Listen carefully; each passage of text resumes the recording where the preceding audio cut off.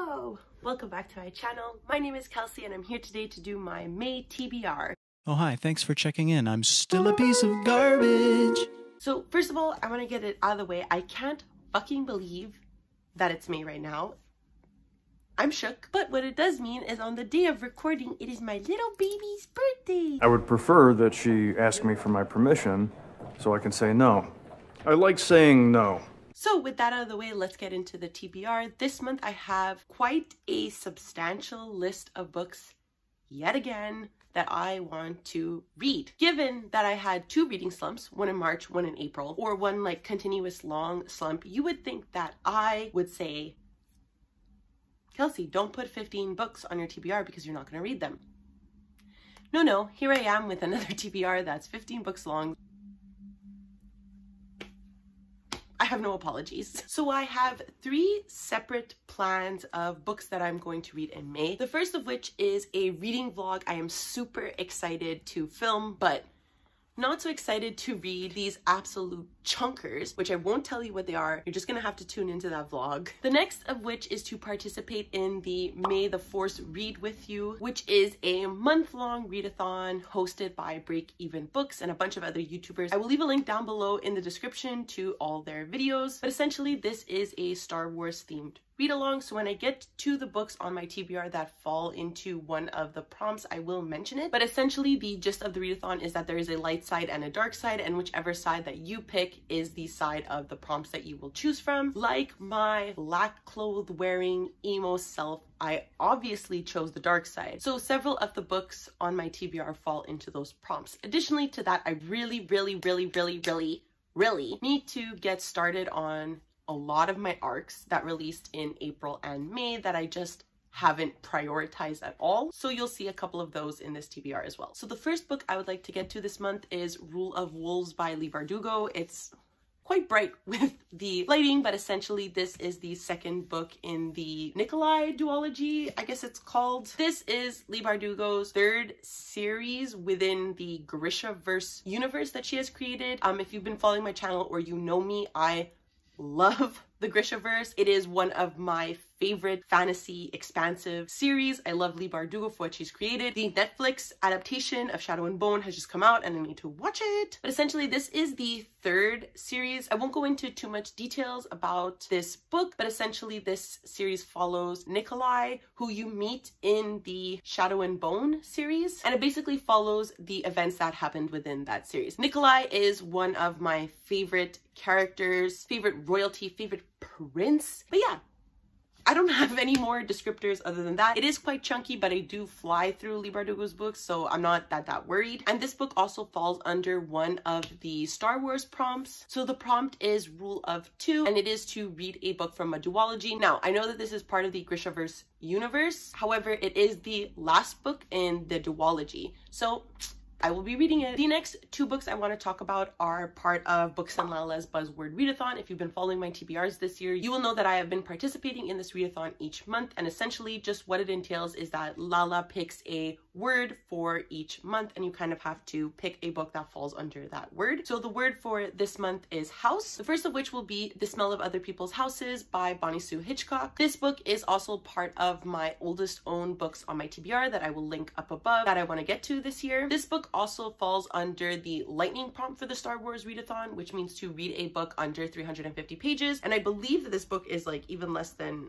300 pages. Yep, it's 223 pages. I don't know too much what this book is about. It really made its rounds on BookTube a couple of years ago, but essentially this book follows 4 teens who live in Alaska, and the back of this book says that this is a book about people who try to save each other and how sometimes when they least expect it, they succeed. It sounds beautiful. I've been really wanting to read this because a lot of people gave it 5 stars when it came out, so very excited. The next book that falls under the house prompt, I am finally getting to The House of the Cerulean Sea by TJ Klune. This book, I have not seen a single review that has been under 5 stars. This has been making its rounds and everybody has been loving it. I am also reading this as a part of the Late Night Book Club, which is hosted by Noelle, Elias, and Joel. I will also leave a link down below to their channels, but every month essentially they read a book, and for the month of May, The House in the Cerulean Sea was chosen. It fits perfectly with the Buzzwordathon.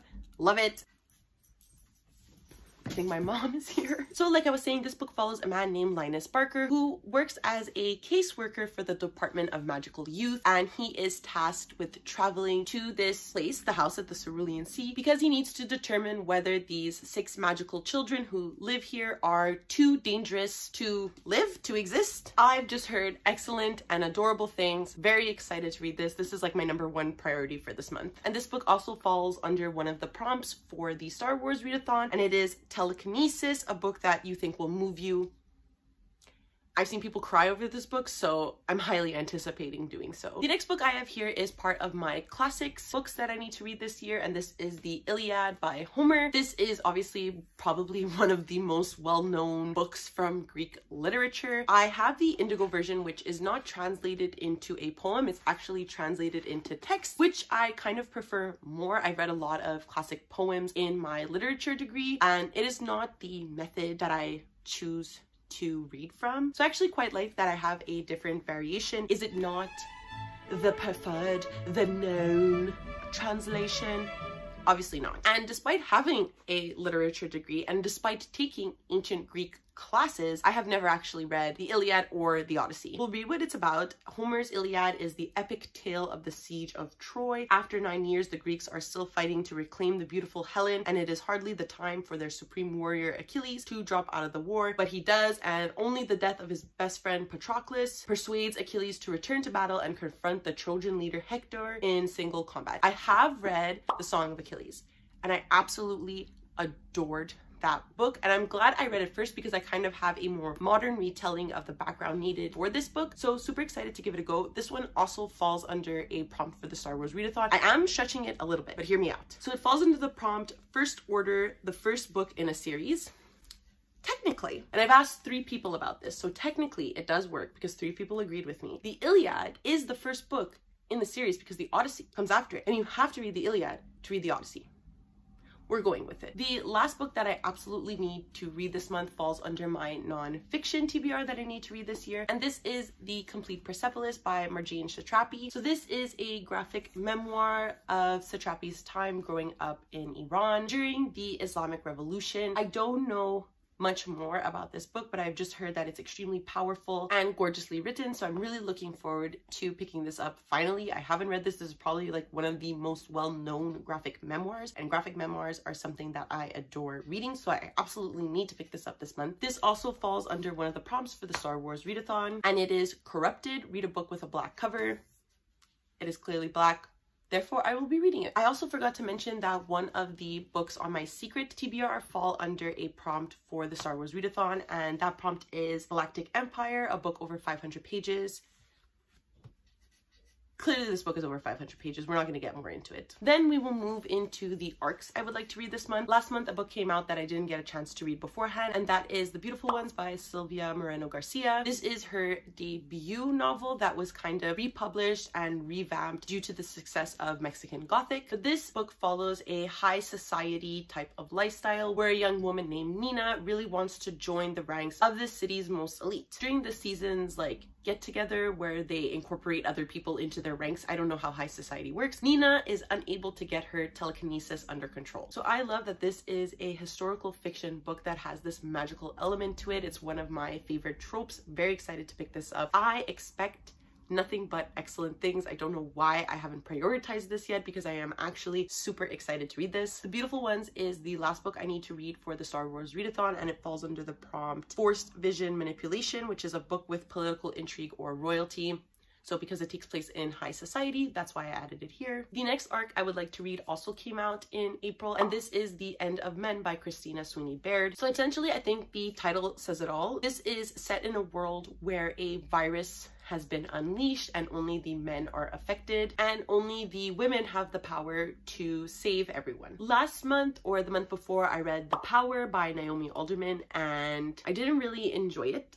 It was definitely a book written for the masses. I am hoping that Christina Sweeney Baird brings forth a more well-rounded and tied together book. I just felt The Power was really lacking on all those fronts, so I am really looking forward to reading this. I don't want to know more from the book, just hoping that I enjoy it. The next arc I would really like to get to and I'm really excited to read is The Ones We Are Meant to Find by Joan He. First of all, I wanted to pick this up because of this stunning cover, but the premise of the book also sounds really interesting. I'm going to read the first like tagline because I feel like it really embodies what I think this book is going to bring forth. One of the most twisty, surprising, engaging page turner YAs you'll read this year. We Were Liars meets Black Mirror with a dash of Studio Ghibli.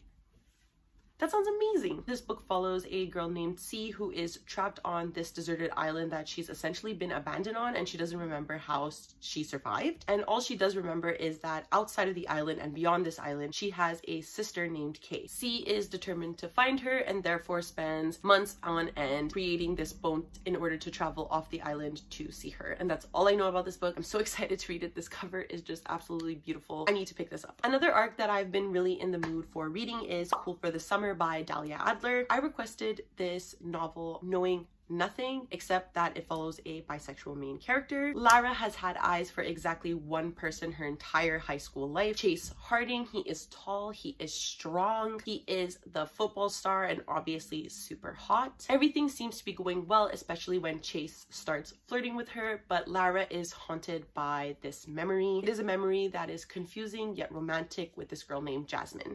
So this sounds adorable. This sounds like there's going to be so much angst. There's going to be so much self-exploration. Very excited for this. And I haven't read a contemporary book in a while that had zero magical elements, so I think I definitely need to pick this one up. And the last arc I would like to get to this month is Jelly by Claire Reese. So all I know is that this is a kind of science fiction-y dystopian book that takes place in a jellyfish. So the Goodreads description of this says, Martha is stuck on the back of the jellyfish and has been for a long time. She and everyone else living there don't know how exactly they got there or how long they've been there or where they're going. They just remember that something traumatic happened and they can't escape. Perfection. That sounds so good. And lastly, I don't know if this will even happen, but if I have time, I would like to get to the second book in the second era of Mistborn, and this is Shadows of Self by Brandon Sanderson. If you've been watching my TBR, you'll know that this year I've been on this Brandon Sanderson project where each month I want to read a book from Brandon Sanderson to tackle my huge TBR of his books. So essentially the Mistborn series follows a group of people who have the power to ingest and manipulate metals. In the second era, this is taking place in a kind of cowboy ranger type of era and follows two characters named Wax and Wayne. Last month I read the first book in the series and I absolutely loved it. I think Wax and Wayne are super fun and hilarious characters, and they also have this depth to them that I really enjoy reading from. So that's it. I really like this series, so I know I will probably like this book, and I'm itching to pick it up. Hopefully I will this month. And that's it. These are not all the books I want to read this month. These, the secret TBR that I have going for me, the arcs. I have quite the busy month, plus I'm probably moving out soon, so quite an ambitious month I have going for me. But if you like any of these books or if you hate any of these books, please let me know down below in the comments because I love talking to everybody. If you like this video, don't forget to like, subscribe, and ring the notification bell because it makes me feel really good and does wonders for my channel. In the description below, you will also see a link to my Twitter, Instagram, and Goodreads if you would like to follow me there. And that's it. I don't know how to end these things, so I guess I will see you next time. Bye!